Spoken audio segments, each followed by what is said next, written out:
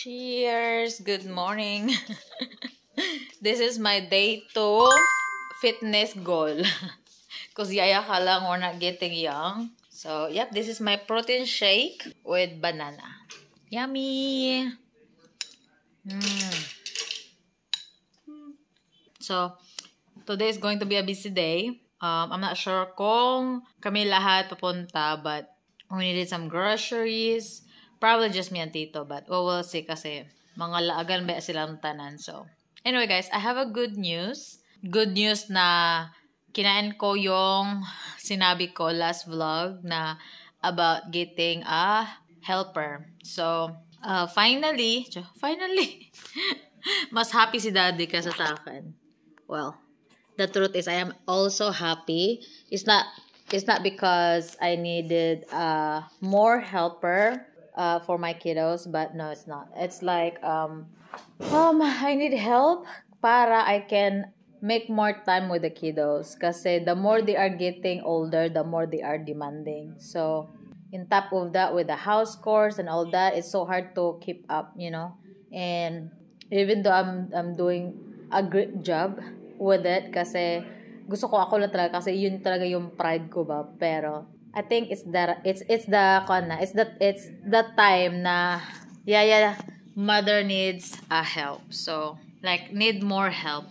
Yung pang ano lang ba, yung mag keep up with the house chores, yung dishes, the laundry and all that. And yeah, anyway. So that is the good news. Bukas na po yung swab test niya, and after all that, the next 2 days she's coming here. She's thinking about same thing yung sa amin last time. So yeah, I'm so excited. So we're getting ready. Si Tito naman naglilinis siya. Tawag to what do you call it? I forgot. Nagpapa power wash siya doon sa kabila kasi need siya, yun nga. So I also clean already her room. It's pretty empty now. I was thinking to paint it, but Junior and Daddy was like, "You're so OA." So anyway, so I guess no paint. And then I'm looking for a bed. Yung set nga, bed and bedding sets and all that. Tapos, meron naman kaming extra fan. And yeah, I'm so excited. So, that is the chika, you guys. So, cheers, cheers, cheers, cheers. Ayan. Ang hirap pala mag-diet, no? So, I started yesterday. I woke up this morning super sore, And I've been neglecting myself na focus on myself also. So if I had also a help, I can, not just I focus more to my kiddos because that's really my priority. But also I can also have time for myself, because OMG, I'm not getting younger. I'm getting old. This year, maglalapas na ako ng kalendaryo, guys. So, kayo na ang bahala kung how old is Yaya. But I'm getting old, so I really need to focus on my health, on my well-being, and all that. And para I can keep up with my kids. Because, of course, every day I realize na, OMG, they are growing so fast. And I have to keep up, So, body, mind, and soul, I need to be ready. So, cheers to my day 2 journey. So, yeah. Ang problema ko lang talaga is yung my bell because I have this baby fats on me for such a long time. And it's excuses. I've been, what is this?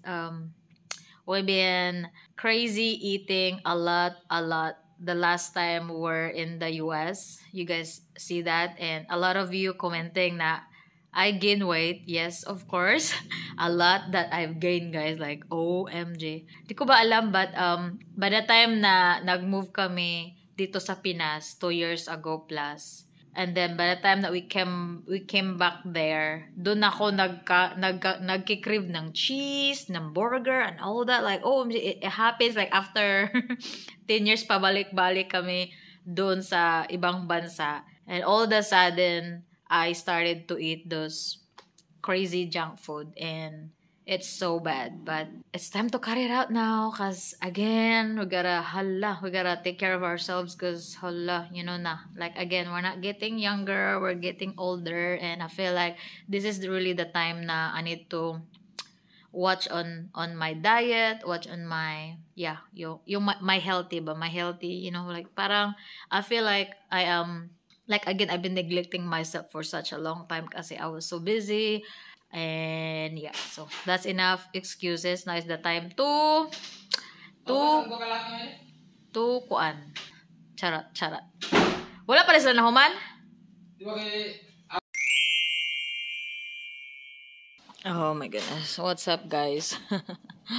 Hello eh. Nakatulog ang yaya. Dapat sana aalis kami, 'di ba?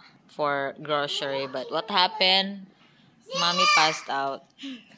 So this is the battle of my fitness journey kasi ang sarap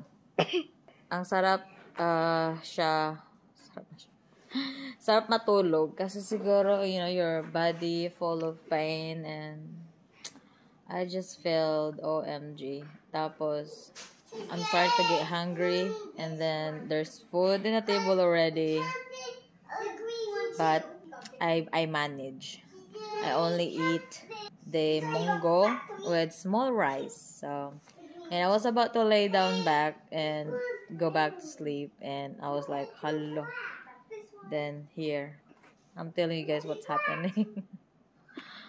Sakit talaga ng tiyan ko. Like, yung yung first day too, of course, di ba? Dito pa lang, nag-give up na. Hala. What na? What's up, babe? I'm gonna force myself to get up and go to grocery kasi we need some groceries. And yung importante is yung kasi yung bed, and sila ni Tito at Taso, they're still working outside. They're so busy. Let's go check them out. Oh my goodness. Failed ang yaya. Na-failed ako. Ay. Okay. Whoa. Ay. Mura man sa tag-gika ng anak. Tapos sila ng drama. What are you guys doing? Okay. Be nice na, be nice. Alright, let's go outside, check them out. Hala, busy po sila. Cleaning here. That's nice. You guys not done yet? Wow, look at that. Eee! This is a good line, so you can do. Wow. She got the bedroom. Nice. Wow, good job. I study because we're gonna show them. Welcome, guys. This is the second time that we showed you. This is her bathroom outside. Finally, somebody can use it. We never use it. The room does have a plug too. We didn't think it had Did a you plug. guys ever potty in the bathroom? I think I did once. Emergency. You did? This is the outside kitchen, and all of our junk we put up there. And this is her room. Nice. Ayan, guys. Ta-da! So, this is the cabinet that I wanted to paint. Kasi ang pangit niyang tingnan. Look, the color ba? This one's a little bit better. Pero ito, nagka-yellow naman ni siya eh. What You got just enough white paint. We have left, right? I think so. Yeah, so look, oh. And then, Ew. The bed should be the mattress on the green thing. Huh? Mattress, custom on the green thing. Yes, and this is the thing that the problem, because this is the bunk bed. There's one right here, but the owner took it for some reason. I think she needed it, but there's no way that she can climb up. I think she'll find a way. She can climb up. We'll find a stairs, but I'm worried about her coming, down back and forth, and that's pretty skinny. Look, guys. And then you have to find a custom bed.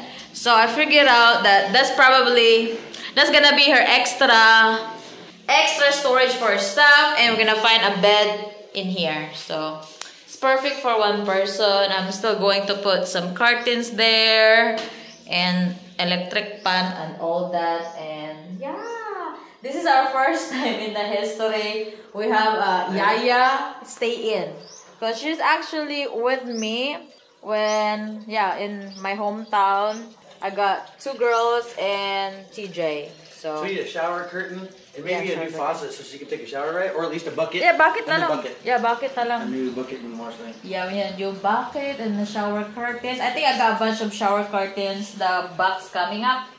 Ayan, we still need to clean this area. Alright, baby, look too beautiful to get wet. Alright, I'm gonna go, guys. Alright, let's go. What time is it now? 3, I guess. 3 p.m.? I don't know, I'm guessing. 3 p.m. na? I think it's 10 or 11. That's what happens in the Philippines every time. Of course not. I don't know why, but it seems like the time here also is faster. Like, we're already like been here for a month, but it feels like we've been here like forever. Charot. So yun na, guys. I can't wait for her to come. She's excited this time. There's one time na she wanted to work for me and I told her that I don't really need it. The next thing you know, when I wanted her, she's not also available. So this time, parang kaming dalawa yung ready. So it worked out and I'm so excited for that. And yep. That is the plan. What is the time talaga? Let's check. What's the time? No, that's dead. My other phone is dead. Alright, never mind. So, it looks like they're so busy, They're both of them. So, I guess I have to wait. Pwede naman siguro ako magpunta. Ako lang mag-isa. But, I need some company. Tapos yung mga bata din. So, let's just wait na lang. Kasi, maliit lang naman yung maliit na lang naman yung grocery ko. Pero yung importante talaga is yung bed niya. Tapos magbili pa ako ng balde daw. And then, yeah. So, yeah. We still have tomorrow. Because she's not leaving till, this weekend. Yung boat. So, we have plenty of time. We just want to get it done. So, yep. That is that, chika, you guys. Anyway. Finally, we are getting out of here. After 1 million years. Me and Tito, yeah. Let's go shopping, you guys. This is my paborito do. No, of course not. Oh, yeah. It's different. It's a big difference back in the States tapos dito. Because here, number 1 is the Samok part is the parking. Where to find the parking and all that. So anyway, let's do this. I don't know why, because we lost one of the key, yung original key. So we're using the spare key, and then it says battery low. So I'm not sure what is that. Are we gonna get locked in or what? Ciao. Oppa. Happy Wednesday. It looks like it's going to rain. Yep. Alright, it's currently 2:20 p.m. and what is that supposed to mean? Wala gitubag? Wala gitubag. Sige. Ito na gamit. I'm calling Miss D. How come you're not answering? Huh? Because what time is it na? Tomorrow is your swap, and then how come you're not answering? Wah, nagyud. OMG. Ano yung tubagon, gong? By the way, we are back home. Asa man siya, eh. Tignap time? Wala ginawang iyo lagi. Dapat isa-isa. Still ringing, guys. Hala, she's not answering. And she's not online. She's offline. Maybe she's checking out. Sabi na. Last night. Come, she's not answering. Oy. Sanay oras. Ano na siya? Asa pa sabot anak ko? Does that mean she hit the no button? Or just didn't answer? Ano sa'yo? Wala na siya yung signal? Murag-murag. Yung ikan silbo. Maybe she's out already. Where? Maybe she's inside the kuan or something. That's strange. Anyway. Let's hope for the best. I just sent her the money, what she needs for her PCR and extra and all that. And hopefully, she got my text the instructions and all, and good luck to her. When did you text her? Just now? Yeah. That's cool. Yeah, So, probably. anyway. Patience Yep. in the Philippines.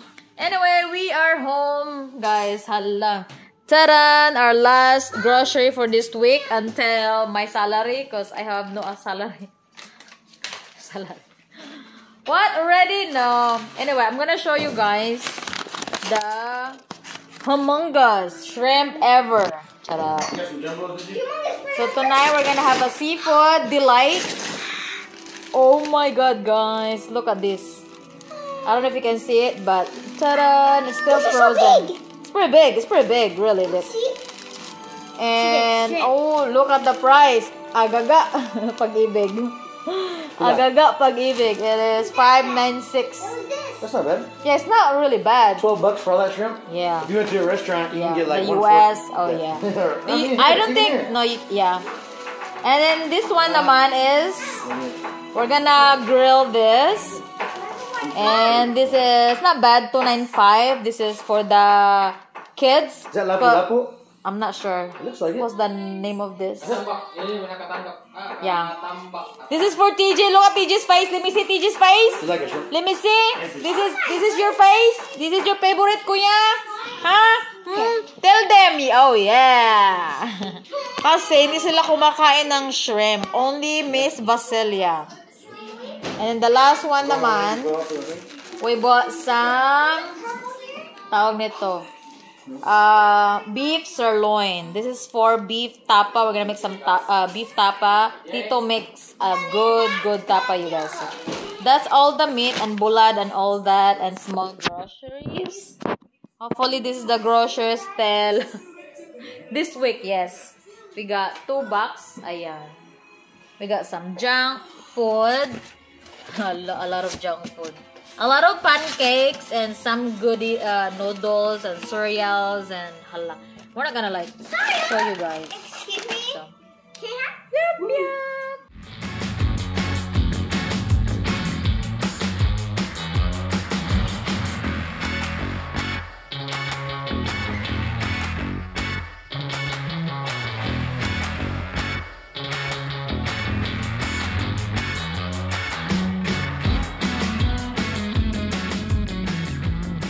You want to laugh? Stay here. Okay. I love you. Sleepyhead, I love you.